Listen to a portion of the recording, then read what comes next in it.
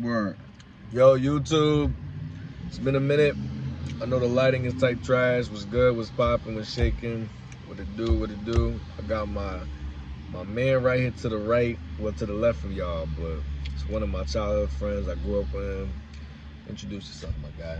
It's your boy. They call me Justin J-Bone, know what I mean? A lot of aliases, a lot of different names. I'm in town too, man. I'm back home in Jersey, so you know I had to catch up with the gang with my guy.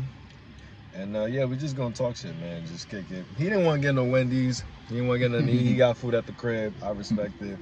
It's my last day tonight before I head back to Houston and shit. But before we was recording, we was talking about LLCs and shit. Like, you know, I was telling him about, you know, you got a lot of people that got LLCs, right? Damn, they just turned the damn light on. Yeah, that's crazy. I might have to move. Yeah, that's crazy. Nah, we should be good. If anything, I'll just move. But we was talking about like LLCs. Basically, like a lot of people got LLCs and they made no bread within the LLC. So I was just telling him, like, yo, once you start slowly getting your money up within your business, your small business and whatnot, your infrastructure, then you should tap into getting the LLC, because it's money too. Like it's not what you think it is. It's not cheap.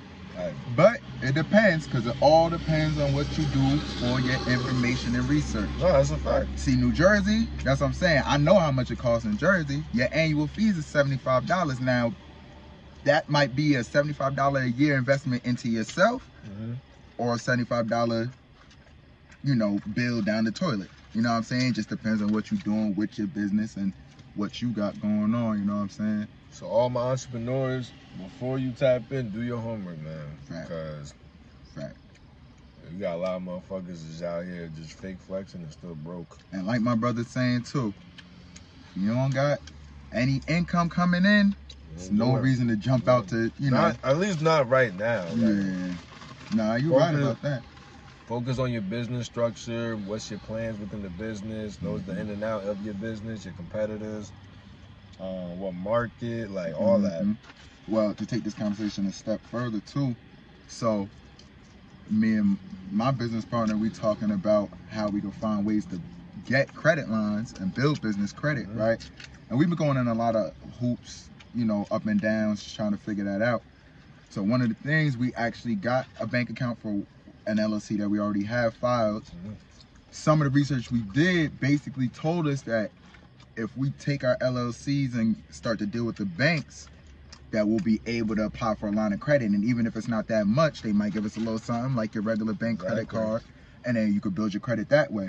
But then they told us no for that particular bank and that particular credit account. Now, I don't know if he tried to get one of these premium accounts and they declined them or whatever, but long story short, they told us basically you have no history, so we're not going to give you that line.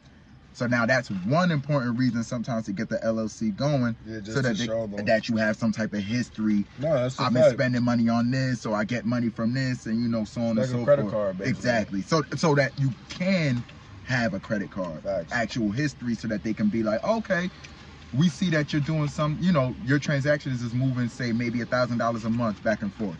So, you know, we'll approve you for a $15,000 credit limit, you know what I'm saying, and stuff like that. So I haven't put it in the work yet, but it's in the process right now. Be on the lookout, man. Word. All right, man, my fault, man. I gotta get fucking data on my phone. So I was saying, let's get into the bullshit. So, relationships, man. So, how you think, how you see how the relationship is going? Like, as far as, like, ladies. I know, matter of fact, I'm gonna put it like this. How you feel about, like, these new women now feel like they're the new man? You know what I'm saying? I love all my women, by the way. Like women feel entitled now more than anything now. Like women, you know, they got more financial freedom now. They're able to make more money. They doing their thing out here. You feel me? So like, how you feel about a shorty that is shit? How can I say this in simple? Independent. Terms? Yeah. How you feel about that? Like my boy Neil saying, I'm all for it. I'm not gonna lie. I mean, you know, I was raised by a lot of strong, independent women. You know what I'm saying? But it's definitely a balance for sure. Okay. Women of today, like we were saying before, they are the men. Mhm. and then the men of today are the women. Mhm. How you feel about the gender roles have been reversed? That's what I was actually. So, I read this book. Right now, who you feel should pay first on the date? I'm not gonna lie. Like I said, I was raised by strong, independent women, which made me a strong, independent man. Mm-hmm. You know what I'm saying? And I had to kind of take that on for a lot of them. So, I would say I don't think it has to be somebody. Like, it don't have to be a pick.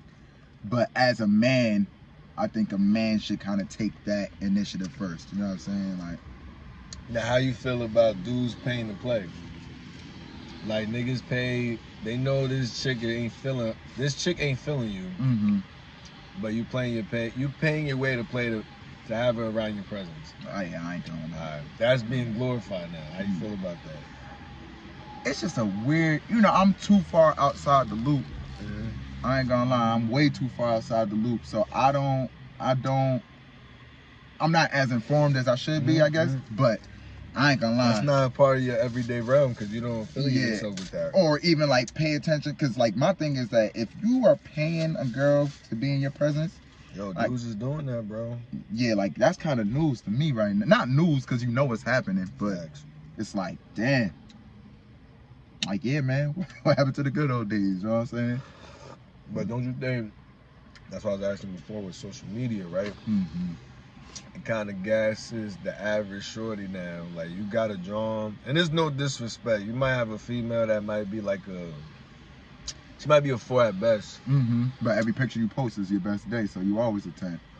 That, again, a shorty is a 4. Mm-hmm.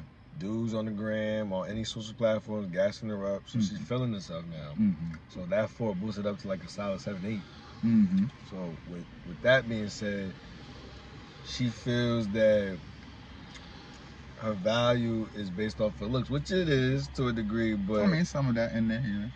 But it's just the fact that you're not what you are. You feel me? Like, and I just think that a lot of it plays a factor on us. We kind of set the tone, right? And if we're constantly like feeding that, fishing that to them, it's just only gonna get worse. If that makes any sense. No, it does. It makes perfect sense. Which is why the dating shit and all that is all fucked up. Yeah. Nah, you make perfect sense. I think you got these corny niggas gassing these shorties up, and that's why they acting the way they acting. Us men gotta be accountable, yo. Well, it's false confidence in the arrogance. You know what I'm saying? Like, it's like you start to think highly of yourself because you're getting this like superficial boost.